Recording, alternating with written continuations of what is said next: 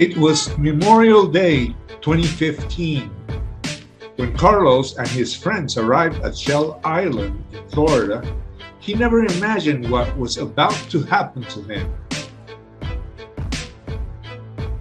While taking a swim by himself in the back shore of the island, suddenly an underwater current trapped him, dragging him half a mile away from the shore. After paddling in the water for almost 1 hour, he was exhausted and finally decided to stop resisting, and thus he surrendered. As he later expressed, "I was completely in tears and could barely manage to stay afloat, so I took a deep breath and I began to pray." And then, during the agony of what he believed were his last moments, he heard a calm voice behind him, whispering and giving a start to the most amazing chapter of his life, an NDE story he calls Help from Heaven.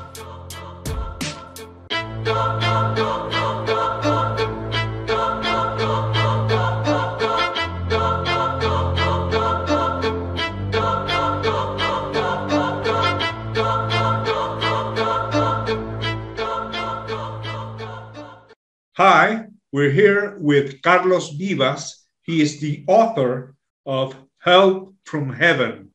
This is a book he wrote after having a near-death experience. And in this book, he shares his story of hope and love, and he describes the true events surrounding his near-death experience. First of all, I want to thank Carlos for coming here and welcome him. Hi, Carlos. How are you? Thank you so much for inviting me to your channel. I'm really good right now. I'm just excited to tell my story in your channel. Thank you. Okay. Apart from being the author of Help from Heaven, Carlos is also the administrator of the Facebook group Beyond Near-Death Experiences. I opened this webpage on Facebook, this group, because I was feeling alone at the beginning. I thought this experience happened to me. And I went to Google and I started searching to see what's more people, and I started finding a community.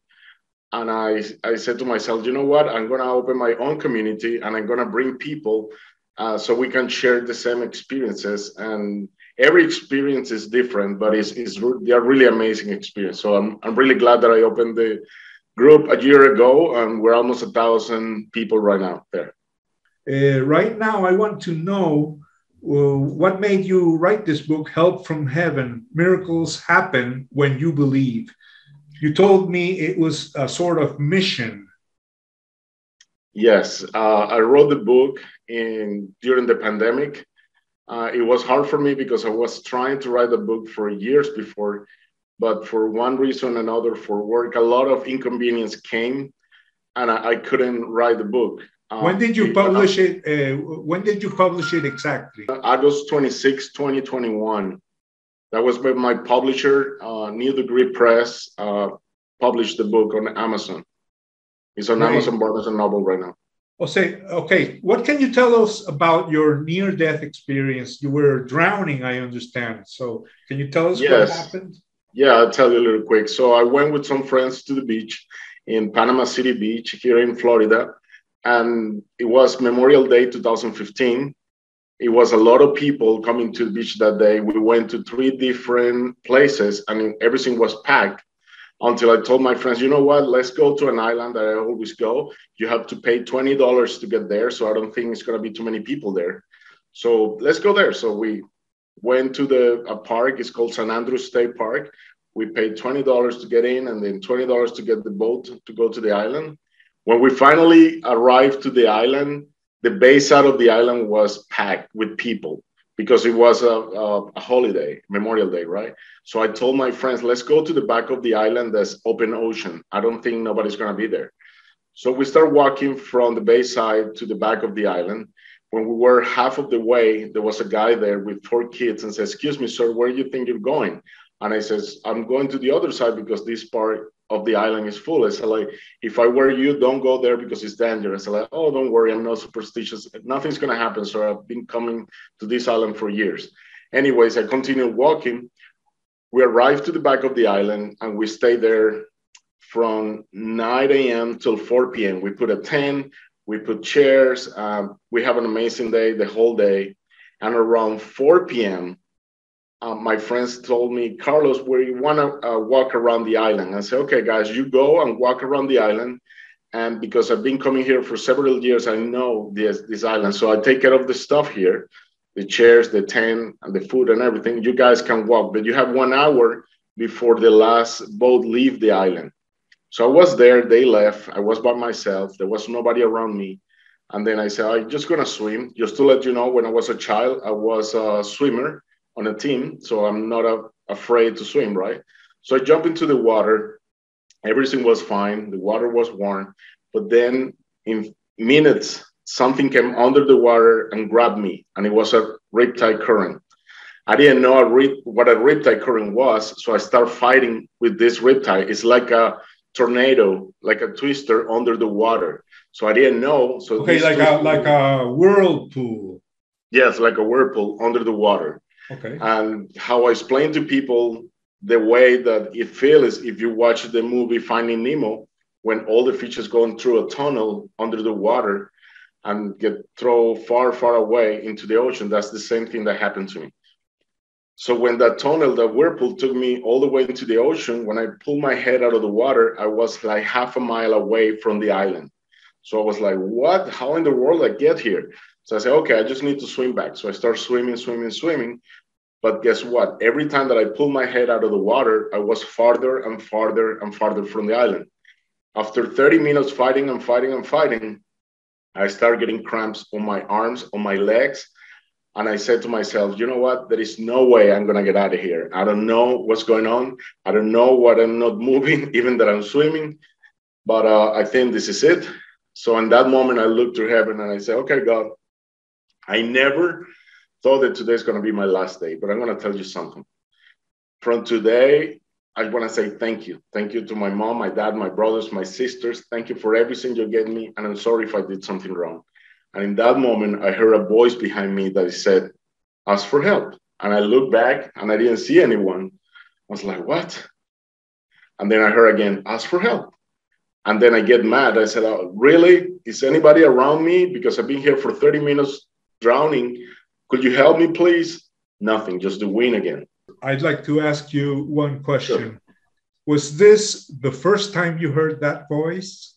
This is the second time, actually, that I heard that voice. Okay, when did you hear it before? We will make a parenthesis here. Okay. And let's go back a little further. Okay. So when I was 14 years old, I was diagnosed with terminal cancer, leukemia. So when we visited like 10 doctors with my mom and dad, we went from hospital to hospital. No doctors want to say what I had until we went to a hematologist that was a specialist on blood, right? So when we went to this doctor, he did a series of tests on me. And after 4 tests, he said, like, look, I'm so sorry to tell you this, but you have a terminal disease and there is nothing that we can do for you. You have 3 months to live. And I was like, what? I have 3 months to live? My mom and my dad were in front of me. I was standing in the back. And then I heard this voice for the first time in my life that he said, he don't have the last word. I had. And I was like, what? But I didn't want to say anything to my parents because my mother was very strict. So I thought to myself, if I say something. How old were you then? How old? 14 years old. And the voice said, he doesn't have the last word. I do. I have. Yes. Okay. I do. And then I wasn't scared or anything because that voice felt very comfortable. My mother started telling the doctor, you have to save my son. The doctor said, I'm sorry, we did all the tests. There is no way. You guys came too late. And the doctor said, well, I'm going to give you 2 options. The 2 options is going traveling to Houston, Texas and do a bone marrow transplant, or going to France and get a formula that I'm working with another doctor. It's called Android. At the end, my mom took the formula from France. They bring me the formula to my house. I start drinking it. And for the first month, nothing was working. And after the first month, the doctor said, I'm sorry, it's working very little. All my white cells, they were dying and they weren't reproducing like they should be, right? And then while my mom crying, my dad crying, I feel terrible because I said, God, what I have done to deserve this, you know? And then I have a something that came to me. I said, why you don't ask your uncle? And I have an uncle that have a lot of money. I said, like, oh, we can ask my uncle. He can give us the money to go to Houston, Texas and do the bone marrow transplant. So I asked my mom, can I call my rich uncle and ask for the money? And my mom said, like, no. You don't know that uncle. Please don't even try, okay? I said, okay, Ma, are you sure? Yeah, I'm sure. Okay, cool. Then my mom go to work, my dad go to work, and I stay by myself at home. I said, like, wait a minute, I'm gonna die. They're gonna die. I'm gonna call my doctor. So I called my doctor, my uncle. So when I called my uncle, I explained everything what was happening. I said, like, please, could you help us with the money? I swear to God, I'm gonna work all my life to pay you back. And he said, Carlos, I'm sorry, I can't help you. And he hung up the phone. In that moment, everything turned black around me. In my world, this is it. And I said, okay, this is it. I'm gonna die. And then, wait a minute, something like a little light bulb turned on in my head. I said, like, there is God. So in that moment, I went to the floor, I went on my knees and I said, God, I'm studying a Catholic school. And they said there is a God that help you when you have a need, if you ask with all your heart. So I please ask you, if you take this cancer away from me, I promise you, I'm going to tell the whole world that you're real, because I'm going to be a living proof that you are real. I'm dying, but I have the paperwork that I was dying and you saved me. Well, from that day, I started praying. And in that moment, I feel like a warmth all over my body. So I felt like the Holy Spirit or something came through me and I felt like secure. So that made me feel confidence that from that day I started declaring, nobody told me this. This just came to me. Like, thank you for my healing. Thank you for my healing. I was praying with a lot of faith. And you know, faith moves mountains, right? So I was super, happy that everything's going to be fine. I'm praying to God every day. And after 3 months, the doctor called my parents and said, okay, it's time to do the last test on a CT scan to see how the sickness is going through Carlos' body. So we went to the hospital with my mom, my dad. They put me on the CT scan machine. The CT scan did all the work. And when the results came out, it was completely blank. The cancer completely disappeared. And in that moment, my mom was like, oh my God, doctor, this is a miracle. And the doctor said, no, this is not a miracle. So the doctor have like a bulldog face, like a dog face. And my mom, what's going on? What do you have that face? I said, this is called remission. Remission is when the cancer disappear and this then come back worse later. So I think that's what your son have. And in that moment, I heard the voice again. And the voice said, don't worry, this will never happen again. So that was my first time that I heard that voice. Wow, that's great. So you had heard that voice, and was it exactly the voice you heard when you were drowning? Yes, it was exactly the same voice. Yes. Okay, so let's continue. You are drowning and you hear that voice. What did so I it heard say? that voice. Yeah. And in that moment, I said, God, please, I just want to say thank you for my mom. Thank you for my dad. Thank you for my brothers and sisters. Thank you for everybody that I met when I was alive, when I was still in this world. And I just want to say thank you for everything. And I'm sorry if I did something wrong for you. In that moment, that's when I heard that voice behind me that said, ask for help 3 times. And after 3 times, I said, okay, I'm going to ask for help. So I started screaming. For me, it was like, I will never survive this because I barely could see the island. And then I started waving my hands, okay, help, I'm trying to yell from the top of my lungs, right? And I'm yelling. And guess what? At the end of the island, one of my friends from the group came out of the group because he felt something was wrong. So he went back to the tent and he didn't saw me. He walked around where we were. He didn't saw me. So he went to the top of a hill, and from the hill, he saw me. I said, like, Carlos, he started jumping. I'm going to call 911. Hold on. But he didn't call 911. He went back to the tent. He grabbed a tubing And he went to the top of the hill and he dropped the tubing, thinking that the tubing is going to fly a mile away from where I was, right? Anyways, that didn't work. Then the guy's like, hold on, wait a little bit more. So he went to the other side of the island and started bringing people that was boarding the boat going back to Panama City. And in that moment, a lot of people started coming. 6 guys from the top of the rocks jump into the water. Everybody was swimming through me. And I was like, oh my God, thank you. When I saw everybody coming to me, I was like, thank you, God, they're going to save me, they're going to save me. And I was waiting and waiting. And then I heard a thunder behind me. And when I looked back, the sky and everything was turning black behind me. And they started coming big waves. So everybody started turning around because nobody could reach me. So in that moment, I said to myself, okay, God, you know what? I don't want to fight anymore. Whatever you want from this moment, just do it. I'm just going to surrender. And in that moment of surrender, and I make a parenthesis here because I tell people how many times in your life you have something that you cannot deal with. And the only thing you can do is surrender. You're fighting with your husband, your wife, at school, at work. You have something, a sickness in your life, and you cannot fight with it. You just need to surrender. So that's what I did. I surrendered. And in that moment, a huge wave came and crushed me all the way under the ocean. As soon as I went under the ocean, I opened my eyes under the water and I see a big shadow that's coming my way. So I thought it was a shark. So I covered my face thinking that this shark is going to attack me. It's going to bite me. But guess what is my surprise? That thing grabbed me by my stomach and pushed me all the way to the top of the surface. So when I get back to the top of the surface, I look back and guess what it was? It was a big dolphin. And I started crying. I couldn't believe that a dolphin was saving my life in that moment. I was crying and looking in the face of the dolphin. And I grabbed the dolphin by the tail right there. And I stayed there for like 10 minutes. And after 10 minutes, a feature boat showed up in front of me. So the guy said, son, I'm going to save you, but you need to stay there. I'm going to throw you a rope. So he threw me a rope.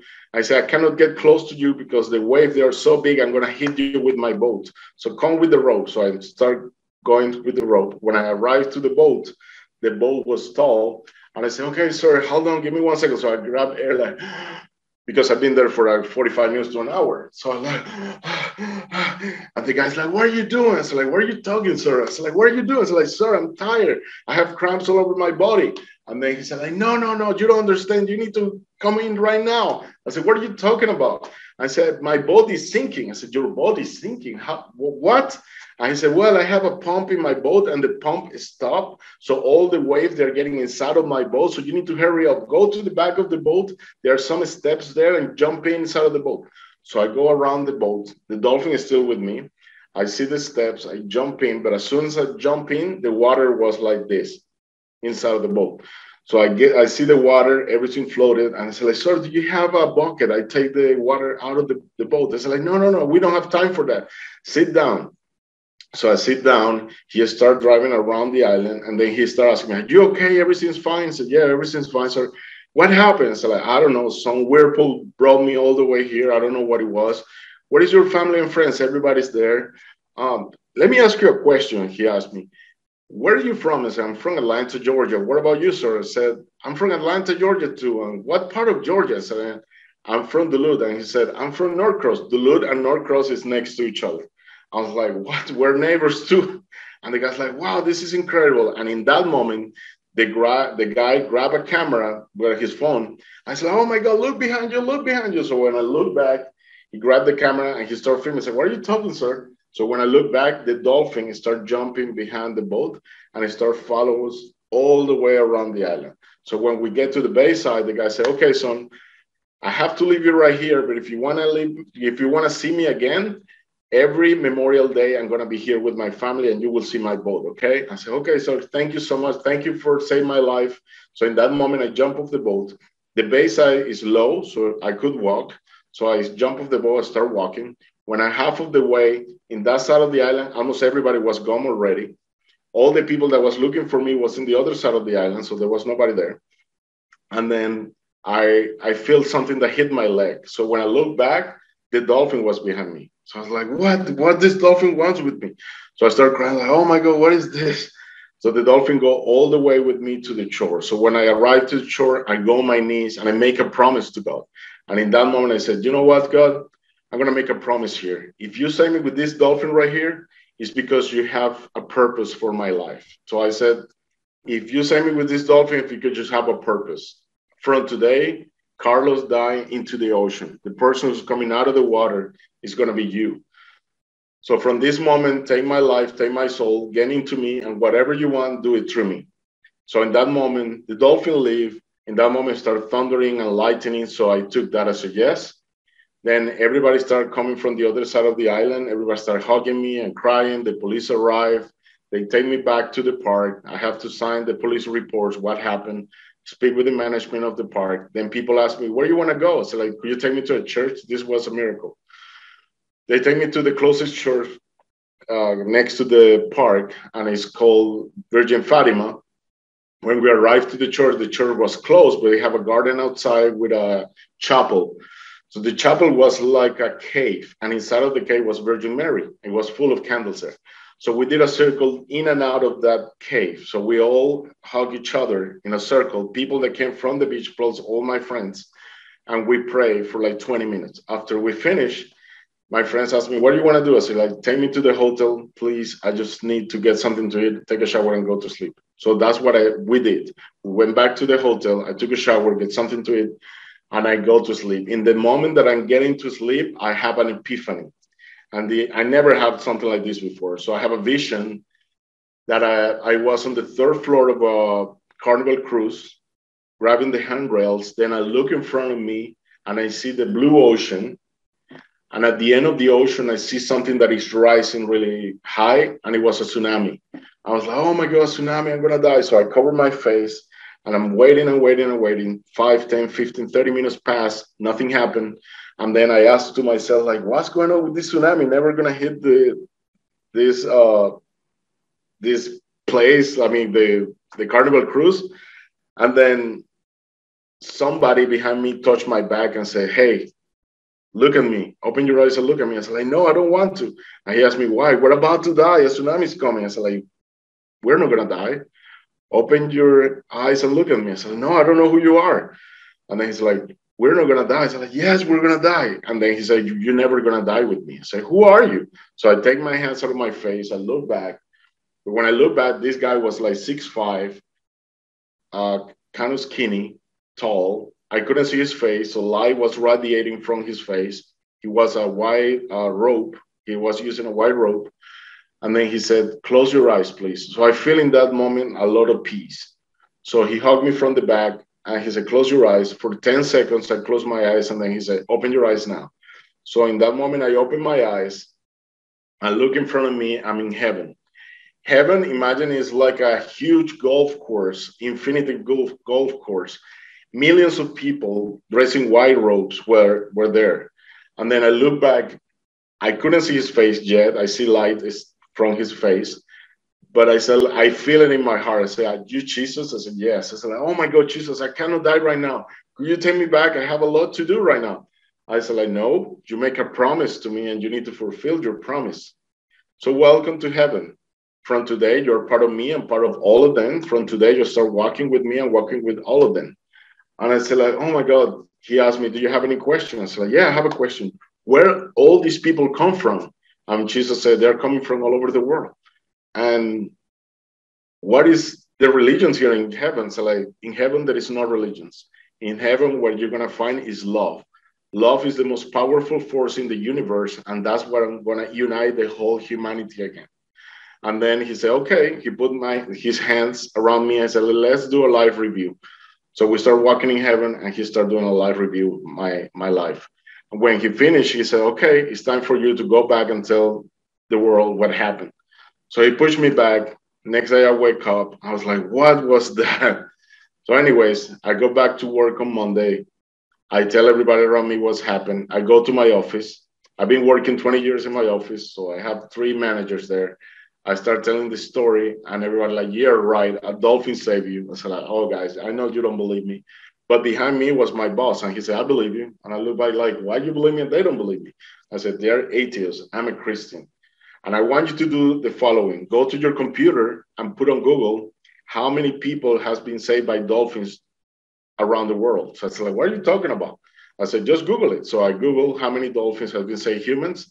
And through history, I mean, a lot of people has been saved by dolphins. I didn't know that. Then he said, now Google how many dolphins get killed in Asia every year. And they're still saving people. They have a good heart.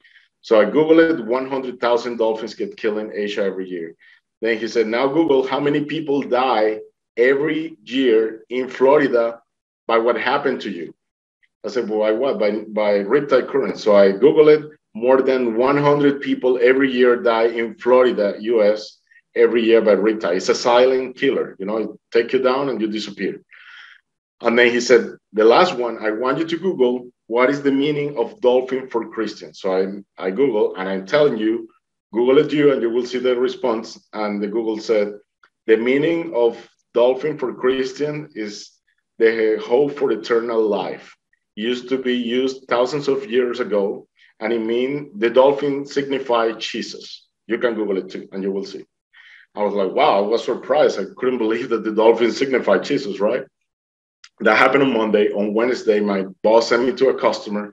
One of my employees broke a lamp in a basement. I go to this customer. The customer was busy on the first floor, and she said, Carlos, the lamp is downstairs at the basement. Could you go to the last room in the basement? I said, okay. So I go all the way down to the basement. When I turn the light to see the lamp, next to the lamp, it was a gold lamp. It was a huge painting on the wall. Guess what was on the painting? The whole scenario with Jesus at the dolphin in heaven. Everything that I was in my epiphany was painting on the wall. So for me, that was a lot to take. So it was too much to swallow. So I started crying like, oh my God, this is too much. Please, what is this? What is this? In that moment, the customer come down and said, what's going on? What happened? Are you okay? I said, yeah, I'm fine. I asked the customer, where do you get this painting? It's impossible. I was there with Jesus, and now you have it here in your basement. And she said, 3 years ago, a friend of my family came here to the basement with a big canvas and did that painting. And that's why we put it at the end of the basement. We don't have more space for that painting. But if you want to take pictures, go ahead. So I took pictures. That was on Wednesday. On Thursday, I called my best friend, told the story. And my friend said, like, Carlos, you need to go to church on Sunday and tell everybody your story. So like, are you kidding me? Nobody's going to believe me. And no, I don't want to tell that to anybody. I said, like, Carlos, please do it. So after an hour, he convinced me. On Sunday, I go to his house. We took breakfast with my friend and his wife. And then he asked me, what church you want to go? I said, any church, I don't care. So we go to a church next to his house. It was called St. Michael the Archangel. We Googled the closest church, and that was the closest church. He never been there. I never been there. So when we arrived to the church, the parking lot was full with hundreds of cars right there. And then everybody was celebrating, was music. And then next to us was a lady. And we asked, excuse me, ma'am, what's going on here today? And so like, well, this used to be a little church, but today we're inaugurating a big cathedral. So you guys came in the moment of the inauguration. So come on and enjoy. So we saw the whole inauguration. And at the end, we speak with the priest and told the priest that I have a testimony. I said, okay, go ahead, go to the stage. So I go to the stage, I start telling my story. And guess what? When I was in the middle of the story, a 17-year-old girl raised her hand and said, excuse me, sir, excuse me. I'm sorry to interrupt your story, but I need to ask you a question. I said, like, okay. I said, like, how Jesus was with you? And I said, he was behind me. While he was dressing a white robe. Okay, where you were in front of him? Why? And she said, look at this. She was a skinny girl, white girl with a black long hair. And then she put the hair in front of her and turned it around. When she turned around, she had a printing in the back of the t-shirt. It's a painting of Jesus hugging a guy. So it was like, she said, it was like this, like my teacher. I said, like, yeah, it was like that. And everybody in church like, oh my God, you guys planned this. I said, like, no, I don't know her. I never see that painting. So after church, I go home and I Google this image, Jesus hugging a guy. And I found the image. And the image is called Forgiveness by Thomas Blackchair. And the image comes with a story. And the story is that in 1992, this famous painter, Thomas Blackchair, started doing fasting for weeks, drinking water and praying, asking God, let me paint the image of Jesus. So he started doing the painting. When he was half away, the Holy Spirit showed up and said, Thomas, your painting is good, but you need to explain people everything that is on the painting. I said, like, what do you mean? You need to write a book. I need to explain people. So he wrote the book, and the book is called Forgiveness. And how the forgiveness is how my story ends. So Jesus told me in heaven, in order for humanity to continue living in the best they can, they need to forgive. More than 98% of people around the world have childhood trauma. And the only way that we continue living good is forgiveness. Wow, that's a really strange and exciting experience you had. And what made you write the book? What made you write Help from Heaven? Well, number one was because after my experience, I started going to churches, schools, universities, spiritual retreats, telling my story. So everybody started asking me, "Do you wrote a book about your story?" I said, like, "No, I don't think I should write a book." And everybody's like, "Yes, you should write a book so we can pass along your story to more people, not just here in the States, to in other countries." But after I heard a lot of people asking me to write a book so they can pass along the story, I wasn't completely convinced to write this for people. So one morning, about 3 or 4 years ago, it was around 2 a.m. in the morning, and I hear a thunder in my house. So I wake up, and everything was dark, and I was like, what was that? But the thunder, it was like a voice, and the voice said, "I want the name of your book be Help from Heaven." And I was like, what? Who is in there? And so I turn all the lights on, and my heart almost just jumped out of my chest, have a heart attack. And I go to my computer and I type Help from Heaven. And guess what? When I type Help from Heaven, the first thing that I'm gonna come in Google is a video. So I play the video that says Help from Heaven, and is the video, the lyrics are telling me why God wants this book. So he's telling almost my story there, and I couldn't believe it. I was like, what in the world is this? The first thing that when you type Help from Heaven, that video is going to come up. And you can read the lyrics and you will see what he said. So that was motivating me to write the book. Help from heaven. We all need help from heaven. So had you ever written a book before? No, this is my first time writing the book. And do you think this book is somehow part of your mission? It is part of my mission, because when I was 14 years old, I made that promise, but I never fulfilled that promise. Now, like 20 something years later, something else happened to me. And it's like, okay, it's time for you to fulfill that promise. So even that I tried to run away from this book because I said, people is not going to believe me, haters and all this. I don't want to be confronted with this. But then behind me, I was hearing this voice saying, like, you have to write this book. This is a message that people need to hear right now. And that's the message of Help from Heaven. In these times of pandemic and craziness around the world, that's when people need help from heaven. Okay, something amazing happened to me. I was invited to a retreat for 3 days. And during the retreat, the last day, the priest come with a Bible and said, put your hands on the top of the Bible and ask God whatever you want, and you're going to have the answer tomorrow. He don't ask the question just to me. He asked the question to the 50 guys that were with me in this spiritual retreat.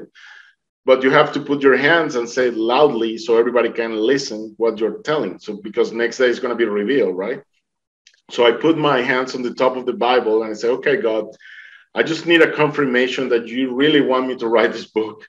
So say something to me that I can really see that you really want this book. Guess what? Next day, the priest take us to a ballroom. There are 50 chairs everywhere, all over the room.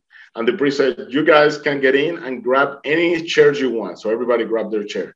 Now, on the top of the chair, there is an envelope, a manila envelope. You know, the yellow envelope? I said, yeah.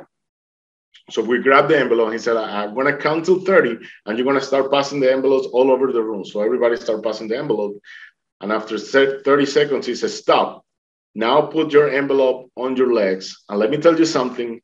You guys enter by your own to this ballroom. You guys choose your own chair, and you guys pass along that envelope. What I'm trying to say is, like, we didn't manipulate the information that is inside of that envelope. You will see that's the answer that you've been looking for. Now I want you to open the envelope. So in that moment when I opened the envelope, guess what? It was a painting made for some kid from elementary school. So it was the whole world. Jesus was in the middle of the whole world, opening a book, and from inside of the book, the Holy Spirit was coming out. Behind Jesus, people from every country was coming behind the book and behind Jesus. Jesus was holding the book and everybody was running behind him. And after that, it was so impressed to me. I said, okay, this is it. This is the only and the last thing that I need test. I mean, this is it. I mean, it's right here, you know? And that was amazing for me. And everybody was like, couldn't believe it. But that's another reason why I wrote the book. Okay, so what's your advice for people who are facing death, or someone they love recently died or is about to die? Does death exist? What do you think? Well, what I feel, I've been close to this several times. In the moment, I have another accidents in my life, but when I'm closing to that, everything seems like going in slow motion. You feel like life paralyzed, but you feel like so much peace inside of yourself, so much peace. And I've been in contact with a lot of people before they die. I mean, on the deathbed, and they tell me like, oh, look, I can see my grandparent came here to the room, and nobody can see him. The person that's dying, he can see the grandparents. Oh, my wife, oh, my kids, that they already died, and they come to the room. And this happened to me. What I do, I go to hospitals to pray for people, and that's when I see these events. You know, people call me at the last minute to pray, like for a miracle or something. And I say, I'm not, I cannot make a miracle, you know, that's God. But yeah, of course, I can pray for the person in the last minutes when everything is completely finished for that person, you know, they're waiting to die. If someone is interested in buying your book, I think they can get it in Amazon. I'm going to include the link in the description. And also, I'm going to put a link of your Facebook group. Okay. And if anybody wants to reach you, do you want to give out your email address? Yeah, it's called helpfromheaven1@yahoo.com. Helpfromheaven1@yahoo.com. Or you can go to my webpage. It's www.helpfromheaven.org. Great. So it's been a pleasure having you. I'm really glad you came. And thank you so much for inviting me. Yeah, I know people will like your story, and keep doing that work. I mean, you're doing a good job. You have a mission. Your mission is to carry out your message. And I'm really glad I interviewed you. Okay. Well, thank you everybody for watching, and I send you many, many blessings for everybody that's watching this program right now. Thank you.